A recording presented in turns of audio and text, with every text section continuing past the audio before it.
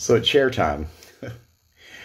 I was at home by myself working, doing research for the podcast coming up. And Alyssa's not here, Adeline's not here, I'm by myself. And the one that I'm doing the research on is the real story behind The Exorcist. And not the one with Linda Blair and the pea soup spewing and all that. So this is the real deal. And I'm very intent. I'm probably 6 inches away from my screen. I've got my headphones on. And my cat decides that it's time to get fed. My cat is 22 pounds. He comes up and he slaps me on the arm like he always does to let me know it's time to eat.